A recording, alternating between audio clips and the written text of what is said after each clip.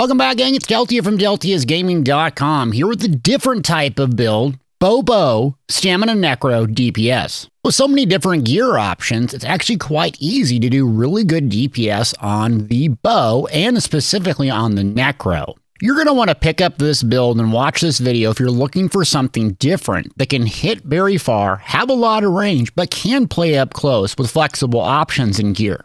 Let's get started with the Bow Necro.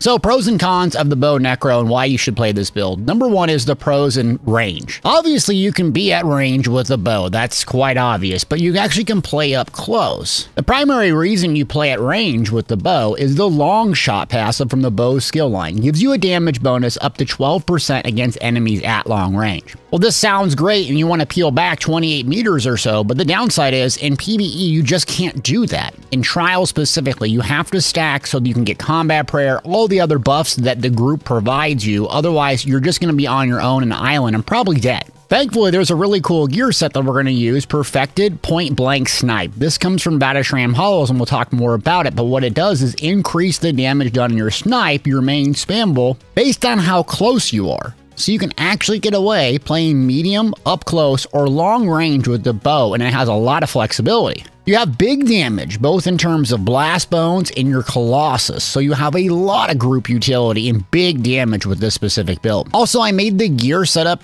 really easy, so wearing a combination of 2 5-pieces in dungeons that can be extremely easy to obtain and work very, very well for the newer average beginning player. The cons of the bow build are basically you're a little bit less survivable since you don't have a whole lot of healing options, and you're not using a 2H with Brawler or Carve for a nice damage shield, or the dual wield with the Ren skill for a really survivable ultimate. And the rotation can be somewhat complex depending if you're using AoE or single target, but we'll discuss more of that later. Let's jump into the skills, walk you through how this works and why it's so effective. All right, weapon choices. So we're going to go with Bow.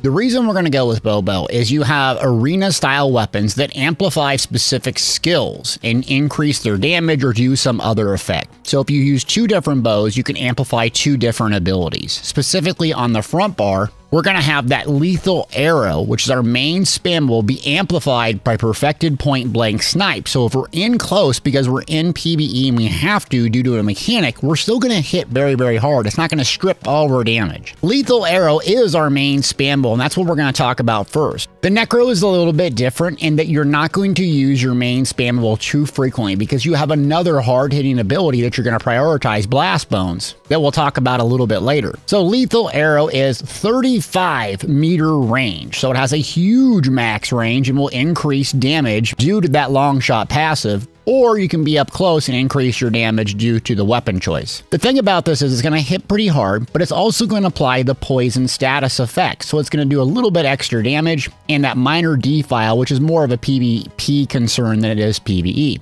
It does have a cast time, so that's something to be aware of. So if you're in the middle of a channel when a heavy attack's coming, a mechanic's coming, you need either block to cancel it or dodge to cancel it to get out of the way. So we're not going to prioritize lethal arrow too much. You're going to use it kind of as a filler in between your other hard-hitting abilities, and that's Blighted Blast Bones. You're going to summon a little Blast Bones, and it's going to shoot out from you after 2.5 seconds, and it's going to do disease damage in AoE. You need to consider this your primary damage source, and at 2.5 seconds, it actually has a travel time. So you might actually have it go really, really quick if you're up close to the target, or it might take 3 to 4 seconds if you're farther back. Why that's relevant is it's going to determine how many more lethal arrows or buffs you can cast in between the Blighted Blast Bones. But with lethal arrow being 0.8 seconds channel, you almost cast a Blighted Blast Bones, 1 lethal arrow, and maybe a damage over time, and then you have to cast Blighted Blast Bones again. You can kind of coach yourself. If you're casting 2 or more lethal arrows, you're probably not maintaining your dots because Blighted Blast Bones will outperform lethal arrow due to how hard it hits single target in AoE.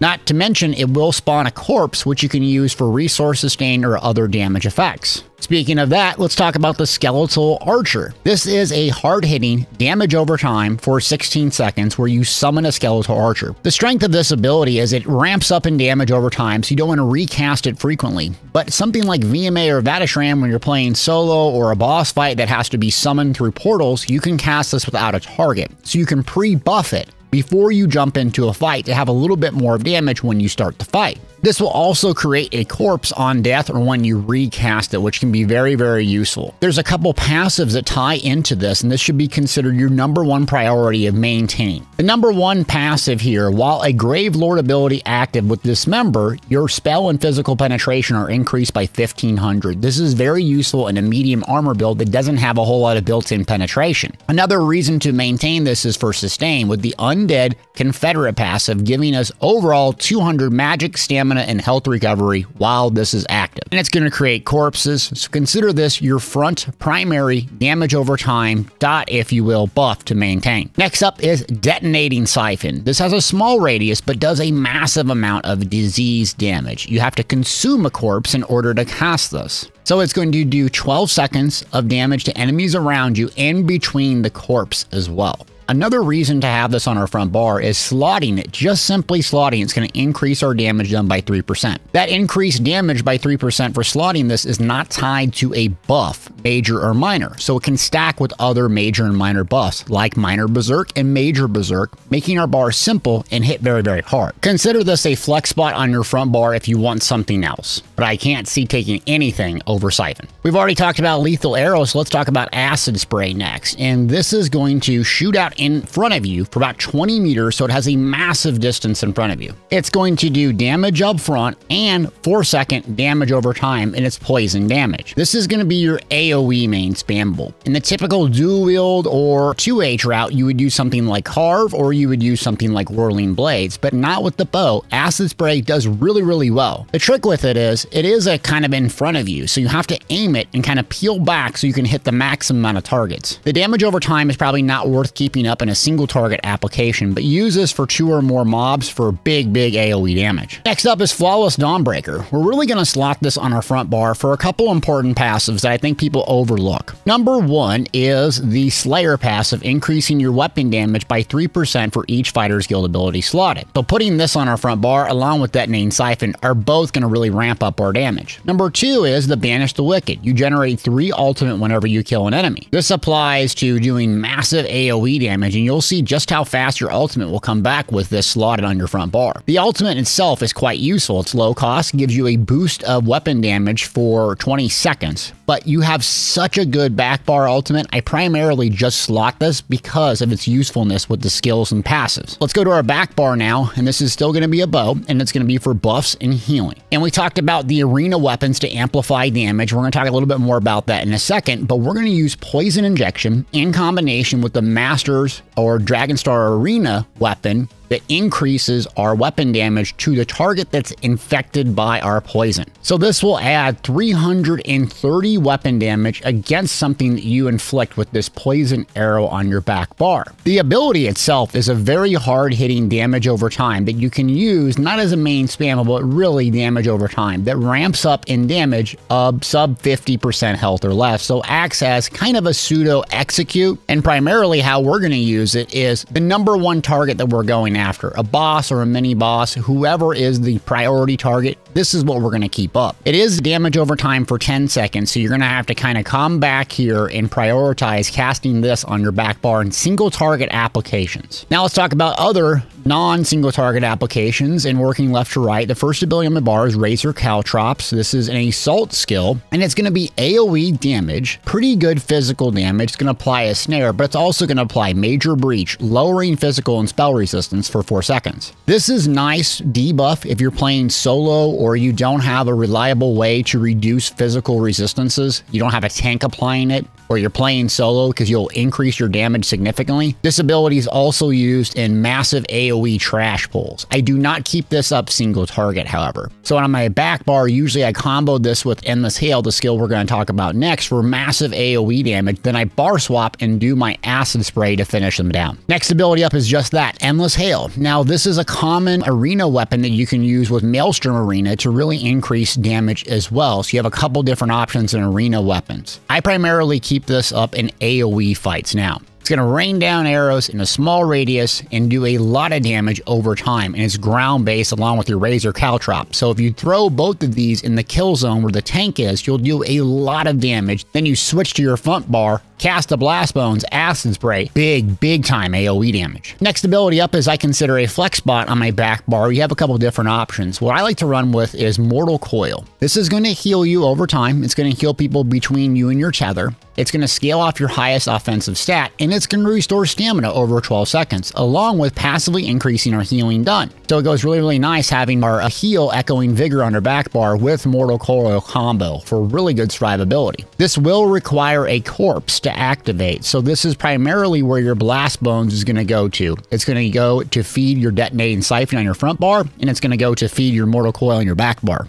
A common thing I swap in and out here is Necrotic Potence. If I'm playing with a coordinated group with healers running Symphony of Blades and Hollow Fang and all these sets, and I don't need so much sustain, I'll go with Necrotic Potence, which will allow me to get a bunch of ultimate on corpses. This is useful because it reduces damage while slotting on our back bar, but also to feed into our ultimate, giving us an absolute nuclear missile when we need it, which we'll talk about in a second. Next, the last ability up on our active skills is Echoing Vigor. This is a heal over time. I prefer this morph in PvE because it heals other people. Believe it or not, you would be shocked at how many times I've saved people's life by just spamming a little Echoing Vigor. It might be 1,000-2,000 heals per second, but that can really add up, especially if your healer or tank goes down. Take the other morph, Resolving Vigor, if you struggle with survivability and need a little bit more bursty heal. Next ability up is the Motherlode, Pestilence Colossus. This is the god tier ultimate and why everyone wants a Necro. It's major vulnerability. So if you cast this, you're going to have every enemy hit with major vulnerability for 12 seconds, increasing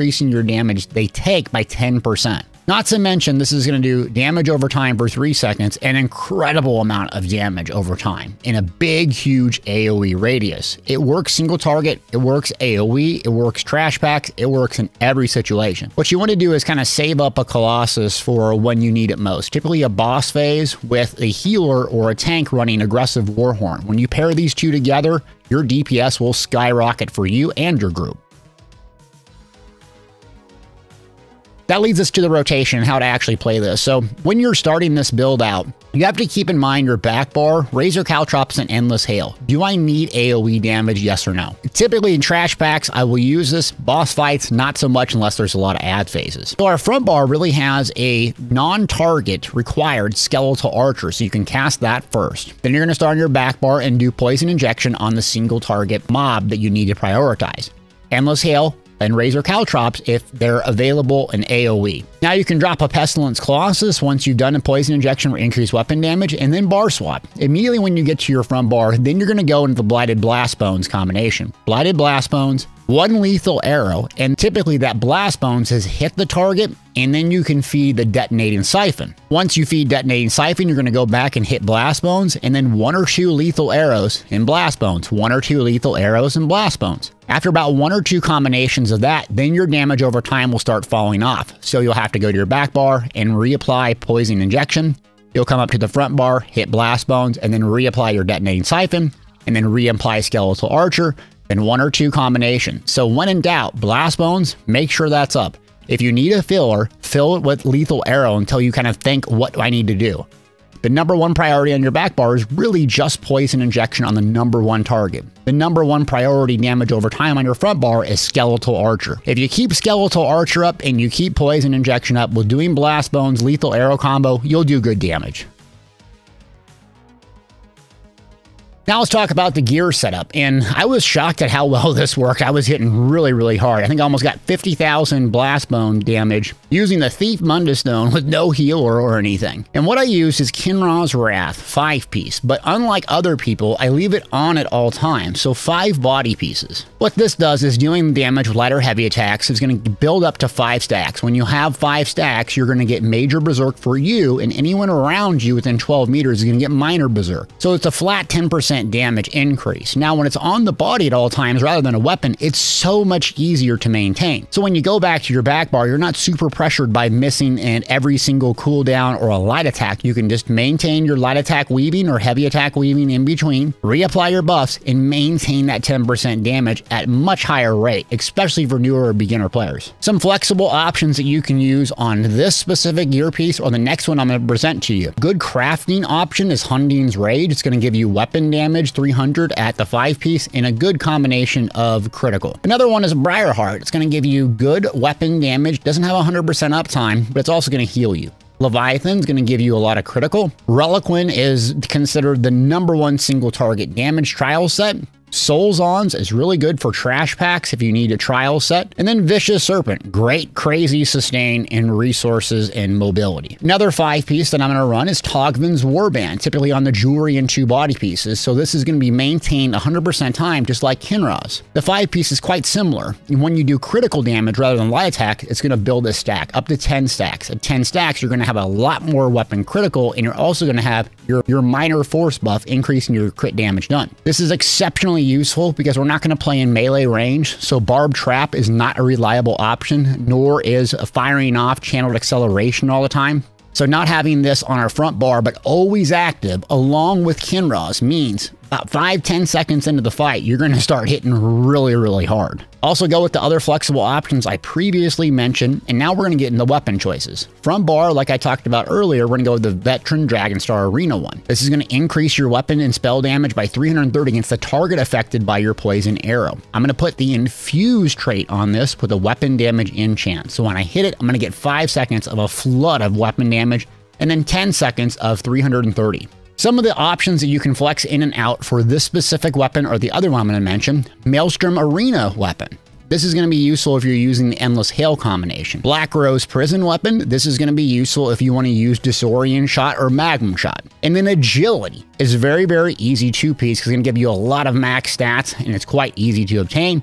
Or just simply go with the 2-piece crafted option like Hunding's Rage for a little bit extra critical. Next item setup is Perfected Point Blank Snipe, increasing your damage done with snipe based on how close you are to the target. So again, the reason we're using this is in PvE, the more coordinated you get, you can't be off doing your own thing, clearing the back, just sniping. Plus, we're not going to be doing snipe a whole lot. We need to be in 28-meter range for our Blighted Blast Bones anyways. So if you're doing a trial and you have to be up close where the rest of your folks in the trial are getting all the important buffs, you're not going to be hampered completely on damage. This is why I prefer this on that bar. And those are the gear choices with flexible options. Let's look at the chart here. So my gear chart, you have to run 7 medium with this setup because the Kinra's and Togvin's are both medium options. Togvin's Warband Jewelry, I go with the Bloodthirsty trait. All weapon damage because my sustain is pretty good, and I'm going to assume that you're going to be playing with healers or tanks throwing out orbs and other synergies to keep your damage high. The body traits go with all divines, glyphs, all stamina. You should be right around 22 to 23,000 health with whatever food choices you go with. On your front bar, which is your primary damage bar, you're going to go with Precise trait with damage, health, poison, since you get the poison status effect using Lethal Arrow. Back bar, you're going to go Infuse with the weapon damage using that poison injection for a huge boost in damage. And then I usually like 3 weapon damage glyphs. You can go with 1 recovery if you're getting a little bit low. Bow all day. Now we'll pull up the Bow Necro gear chart, and this is what I look like fully buffed, single target on not a parse dummy, but just a solo buff dummy. So I'm at about 5,300 weapon damage. My critical is 62% with the Thief Mundus Stone. I'm not mid-max, so I don't have Undaunted maxed out. Otherwise, I get 30,000 stamina. I got 23k health because I'm an orc. A little bit of recovery with running a potion there, 1,800. And you got about the sweet spot. About 5,000 weapon damage, 60% spell critical is really good. The penetration for physical penetration is really going to be up to your tanks and healers to try to strip those armors down.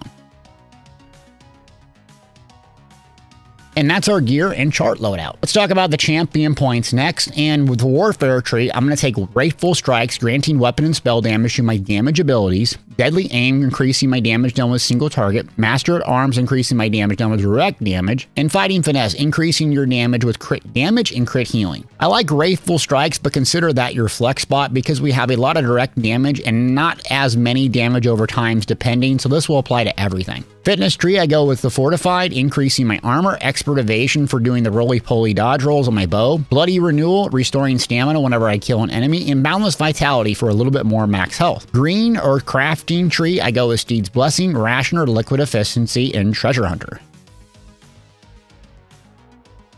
For the attributes, I go with 64 points into stamina. I would not recommend using Parsuit. I'd be right around 22,000, 23,000 health, depending on your racial choice. This way, if you make a mistake and screw up, you're not going to be completely penalized and die. Let's talk about the racial choice, and if I had to pick it, I would probably do a Dark Elf. The reason being is you're going to get max stamina and weapon damage, and also you don't have a whole lot of sustain, but you can switch between magic and stamina and do a lot of damage with either. Khajiit is also a good race, but the crit damage cap really affects this race and usefulness, and I go with an Orc on this one because I like to do PvE and PvP with it, and it's really well balanced, along with an increased unique passive that heals me when I do damage, so it makes me a little bit more tanky. Mundus Stone, I run the Thief Mundus Stone, so I want to get my critical chance up to 60% or higher self-buffed.